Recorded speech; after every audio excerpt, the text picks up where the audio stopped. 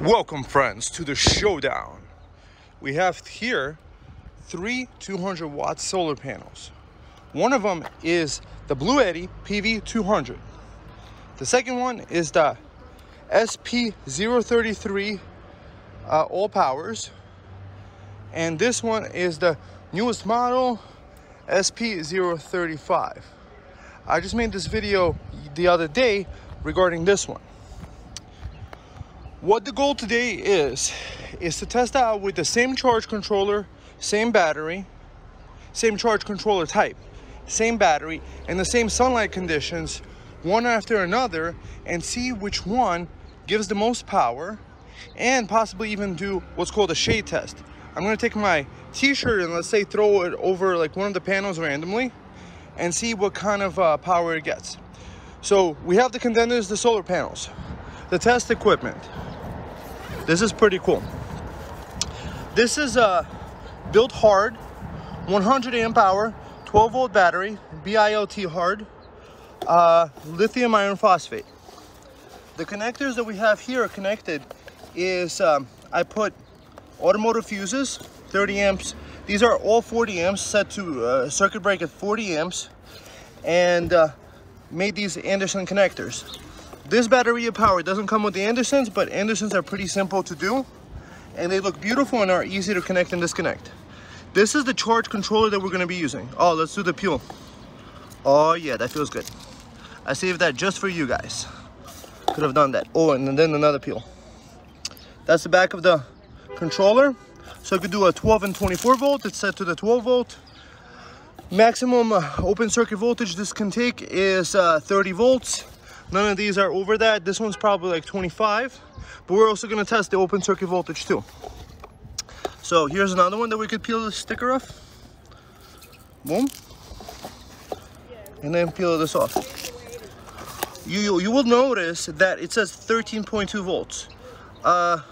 This 100% is not correct because I believe it can absorb a lot more power because the charge is like 14.2. But we'll see. It's going to be the same. So same battery. So we don't have the impedance difference. We have the same solar charge controller, and each one is going to be connected to its individual MPPT. And we're going to be able to see on 3 different watt meters, so we don't get confused, what are the different controls coming in. So I'm going to set these right up. And what we're going to do is first find out the voltage open circuit during, let's say, a pretty sunny day. So, be right back. All right, friends, so here are the contenders. We have the Bluetti PV200 at the front. I would say out of the build quality, this would be the best one. It's the most rigid, the nicest feeling. The CTFE is just nice. But also, this is the most expensive out of the bunch. But you definitely get what you pay for. This thing feels really nice and quality. I like this handle. That's pretty decent. I also like that this cord is nice, and this is probably the longest one of them all. And this cord is pretty nice. So the PV200 has open circuit voltage for me at 24.43. So probably it's a 25 volt open circuit. So don't connect the power bank that says 24 volts that it could take. The second one is the SP033.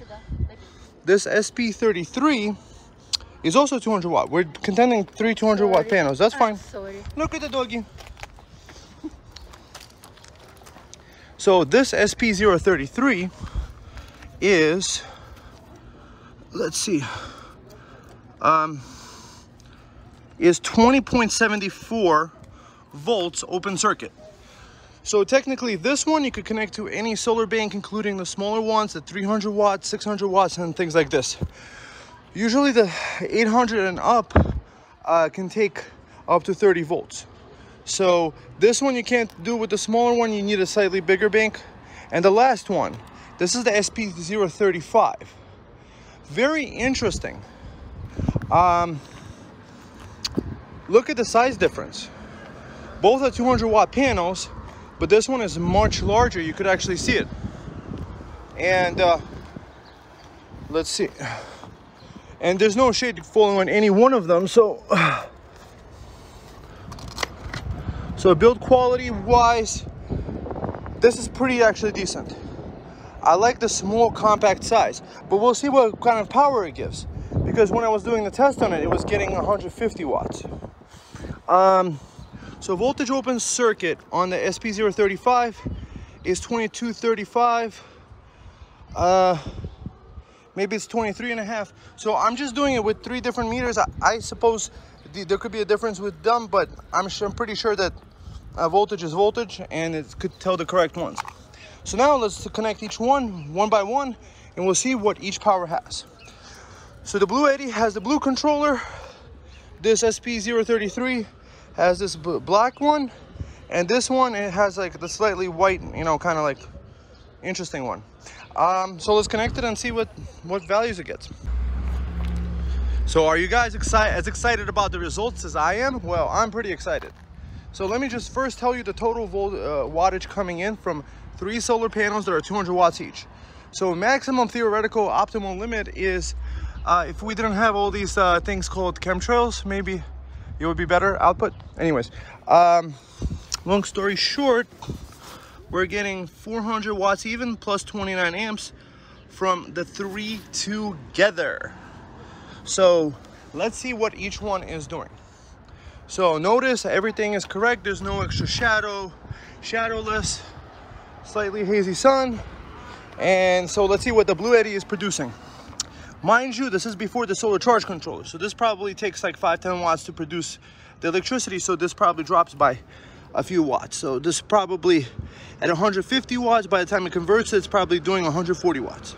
But let's just take a look at the raw number that it could produce, because that's probably the number that they want us to look at anyway. So 150 watts for the Bluetti, that's pretty good. At the same time, we have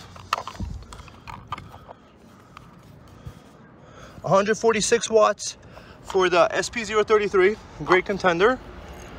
And the SP035 is doing 134.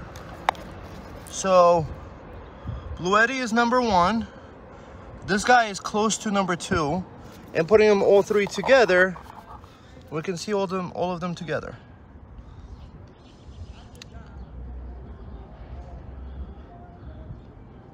So the 10% difference. What I'm actually liking is that the AllPowers is slightly smaller.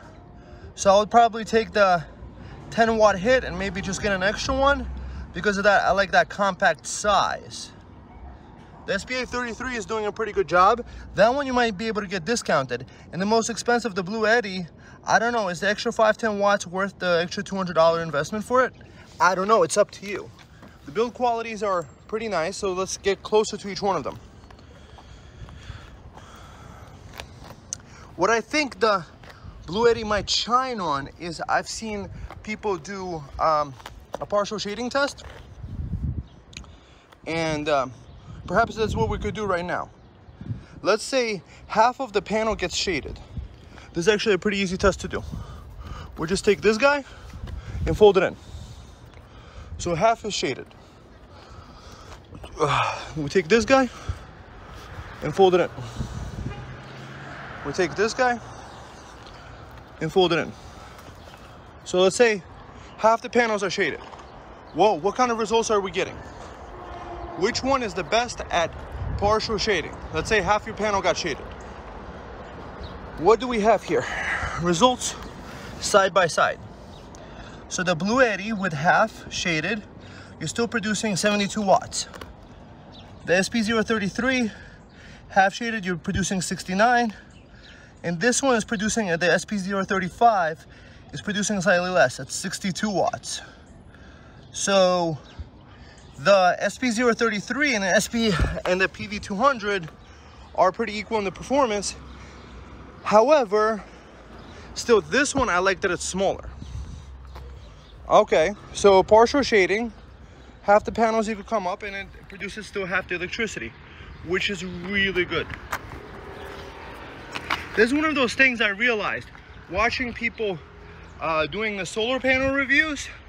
They have one solar generator and they're plugging into it the same one, and by the time like a shade rolls around, you're not seeing them side by side.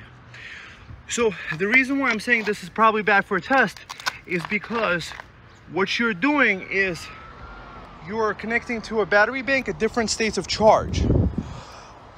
So what happens is that when the battery bank is almost full, no matter how much solar power you could generate, it's not going to take it. It's like a bucket that's full. Once the bucket is full, there's a system in there called the BMS, battery management system, and it keeps it from being overcharged past a certain voltage. So it's just going to stop accepting the charge. So when you have at least one battery bank together and separate MPPT controllers, so what we have is 3 separate independent systems because I'm using 3 separate MPPT controllers here. Also considering this actually might be a better system for everybody else to like kind of copy, and you know, copying is the greatest, you know, flattery. So basically put, if you think about it, 100 amp hour battery bank, let's say it's 350, and let's say each panel is like 300 each on average. So that one I believe I paid like 240. This one I might have paid 220. This one I probably paid 400 and change a couple years back. I just wanted a quality that would work. However, we're noticing that the SP033 is producing almost just as much. They're pretty much equivalent. Yes, the build quality is nicer, but I'd rather buy 2 of these panels and produce 300 watts together than just one for 440, and yeah, spend a little bit of money. And perhaps maybe all the 200 watt contenders are similar. What I'm loving about the SP035 is that look. That looks nice, and I like the compactness. That's nice. Look at it in the background. So by lengthwise, it's shorter. These individual panels are short. This is, I think, a very, very good panel if you really think about it. So because I'm doing this test on separate MPPT controllers, let's just check it out. We're actually getting a true test. Even if this battery bank was filled up, they would both be producing, let's say, close to 0 all at once. However, it's a little bit discharged. So let's see all of them side by side. 147, 143, and 135. Okay, that's pretty decent. So that's my thoughts this far. A clear winner. Perhaps maybe if I looked at it like this, I would actually rather have more solar panels like this, because not everybody's gonna say this, but inside each one of this is glass. So if a fat person's butt falls on one of these, it could crack it and produce a lot less electricity. So I'd rather have the ability to, let's say one of my 3 panels gets cracked, I still get at least have 2 left, or one is going to produce a little bit less. And that's why it's important to have separate MPPT controllers. All right, so let's do a total count up. So let's say these controllers are probably like around $80 each. So that's 240. So 240, let's just count this as all as 250. So 250 for the controllers, 250 each, that's 1,000. 1,350 for with this with that, and then buying this also fuses. Fuses are probably like 15 bucks, and this is probably like 40 bucks. What this does is that you put this ring on it, and it tells you the watts coming in and out. So what the benefit of this, oh, we disconnected one. Always connect the battery pack first, because without the battery pack, this thing goes into an error. Oh, this guy got disconnected. Oops. Oh no, yeah, that's right. Gotta have it connected. So what the benefit of this guy is, I have 6 ports, each one being able to handle at 10 AWG 30 amps of electricity. So 30 amps times 6 is I could technically get input up to 180 amps into this without overamping it. I'm also safe and secure because each one of these connections has this 40 amp fuse. So what that means is if there's a short circuit somewhere, what short circuit does is that when you connect two wires together, it creates the maximum ampage that there is. So in here, the battery management system probably would shut off after whatever certain amounts of short circuit amps. However, I'd rather have that protection of 40 amps. And this kind of stuff has been in cars for years. It can move around. It's very nice. So two separate ones, and these are separate terminals. Screw-in M8 terminals. M8 means they're 8 millimeters, and most batteries that have the screw-in terminal have the M8 terminal. So these are nice because they're nice in copper. The one that it comes with is just a screw. So I have a high quality connection and better than the bus bar. You're gonna see the other people with their solar systems, they're plugging in lugs. You can't easily connect it and disconnect it.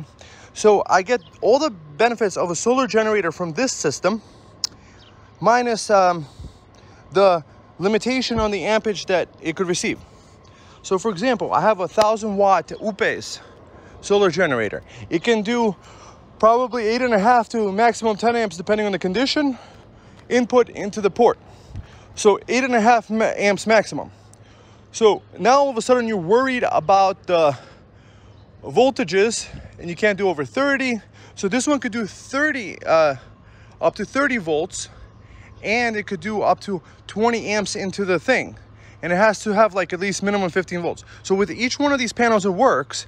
And on this each individual MPPT controller, the benefit of this is when you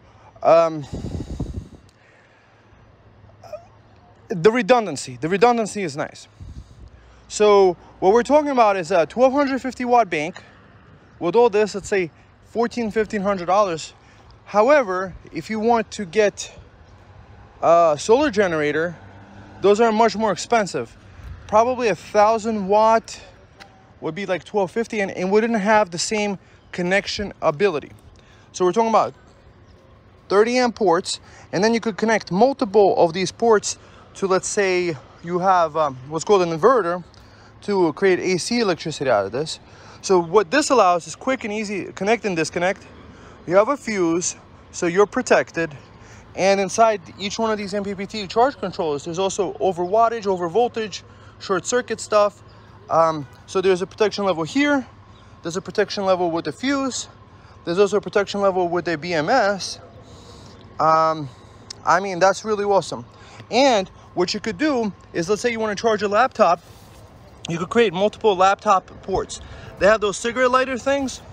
So you just buy an adapter that converts this to a cigarette lighter port, and because this is 30 amps and the cigarette lighter is not going to take more than 10 amps, you could probably connect 2 cigarette or 3 cigarette lighter ports, each with 100 watt charging abilities, USB-C to Type-C chargers. So with the 12 volt, it's the most compatible and used everywhere. There's billions and trillions of devices, and this is actually pretty convenient. And show me a solar generator that has more than 2 inputs. I probably don't know many of them. There's an UPES that has multiple MPPT controllers in it. I've seen them, but that's the 1800 watt one. That's pretty decent. However, what's my negative about solar generators is that when they're charging, they have a fan going, you could hear a noise in it. This is completely silent. This is fanless. And then you could say, oh, because it has a fan, it has cooling. Well, I like how this other YouTuber put it, John Daniel. Shout outs to him, John Daniel on YouTube. He has really great YouTube solar reviews. So anyways, I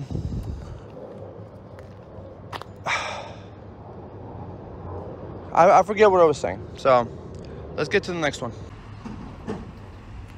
So I remembered. Okay, so what John Daniel put was very good point. He was showing a cheap solar charge controller that has a fan on it.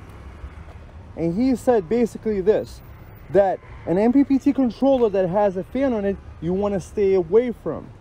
That the better quality ones, even in price, even if they're cheap, have large, big heat sinks. And then if you have, for example, one that has a fan in it, chances are over the years that fan could fail and you could have an overheating issue. However, if you have an MPPT controller without any fan on it, you could actually not worry about the situation. So the example would be the EP Ever solar charge controller. It's a one large aluminum heatsink. Or what is the best of the best is the Victrons. The Victron solar charge controllers, they have like nice big heatsinks depending on the ampage that you're putting through them. So of course the 15 amps is going to be with a smaller heatsink because it doesn't generate as much heat. So the more amps that go through a controller, the more heat that they generate. So what I like about these controllers over here is that these are in a sweet spot. I'm actually not feeling any heat generated from this, or barely, like it's barely warm. Probably more warmed up from the sun. So let's do a quick check into the wattages and see what's going on here.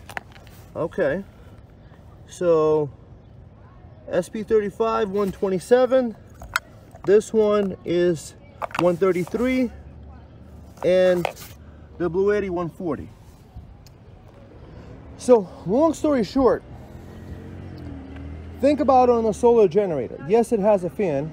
Yes, it turns on when it's, especially when it's charging up. And that's one of the things that I like about battery packs, is that they don't turn on the stuff while charging up. So the stuff that I figured out with this is that specifically with MPPT controllers like this, I don't know about the Bluetti yet. I haven't seen it if you could charge it with like a 12 or a 14 volt. However, long story short, you could take this, let's say 20 amp controller, connect two Dell 200 watt power bricks. You want to connect two of them, even though this is like a 240 or 280, because it's going to overamp it. So if you put two in parallel, that's why when making this, I connected two ports, because the idea with this is that I could connect two 200 watt panels or two 100 watt panels very easily. This is the beauty of Anderson and creating your own connectors. It gives you infinite flexibility and much easier and much safer. You know, there's no exposed wires here, so no child is going to touch this and get the stuff. Also at 12 volts, you really can't hurt yourself. It's the 48 volt systems that apparently could kill you. Shout outs again to John Daniel, he taught me a lot. Yeah, so what is the advantage to this is that it's scalable. So let's say if I wanted to put two battery banks together, I could take these two ones, and let's say I want to have a 60 amp connection between them. I would connect two ports to the other one, to the two ports to the other one, and then it has kind of like a connection between the two. And you still have 4 ports in each left over. So you have a 60 amp connection between the two. And then you could also use the charge controller, split this up into 2 ports, and have another 230 amp. Long story short, there's a much more convenient and scalable option. Yes, it's more expensive. However, I don't have to worry about a fan going out on my battery bank on the solar generator. And what I found also with the solar generators is that when they're on, it seems they're less efficient than other systems. It seems that when the inverter is on, my Ukitel, it has like a parasitic load. I don't know what the load on idle for just having the inverter on. However, it could be as much as 200 watts an hour, because when I turn the inverter off, same load lasts much longer. So personally, instead of spending 1,000 watts for a 2,000 watt Ukitel, there's a brand called EcoWorthy, and they have these 12 volt battery banks, 150 amp hours, for like $300 a piece. I've bought them as low as $270 a piece. So 12 volt banks, 150 amp hours, that's 1980, 1.98 kilowatt hours. So I'd rather, for the $1,000, take 4 of them and have close to 8 kilowatts of energy. So which one is the winner, guys? Come on, put your comments down below. Like, What do you think? So personally, I love the quality of the Bluetti. I'm happy I bought it. I actually have a pair of these, a pair of those, and just one of those. However, putting them side by side and seeing the solar generation, perhaps maybe the ideal would be you just take a pair of these bad boys, and because it's doing 130 watts at pretty decent light, I could connect to one charge controller, the 20 amp, two of these solar panels, and get an easy, what, 250 watts charge. That's pretty decent. And so I don't have to duplicate these solar charge controllers. And this is what I like about this one, because regularly on a solar charge controller is that you have to have all these extra fuses and all this other stuff. But notice I already do have a fuse on that end. However, that already has a short circuit overload protection. So that's pretty awesome. So my hands are maybe with that one, I like that I could actually carry that easier, just size wise. So these are slightly wide. So this is probably the same size. That one feels like it's the highest efficiency. However, it still makes like 10 watts less. So for the size, my hands are on the SP035. It's the newest, greatest, maybe. Perhaps it's the newest, greatest. But stay tuned. We shall have more comparisons in the future. Thumbs up, subscribe, comment, and let's have fun together. Let's have, this is a really awesome system. This is what I'm liking about this. Is, let's say I live in the city, so I don't have like a backyard to set things up. So literally that backpack I threw in my back, and these 3 panels I was able to carry it. I'm thinking maybe I could get another panel, another SP035, and take 4 panels outside and get more than 400 watts charge. So let's see what's the total from the 3 combined. 357.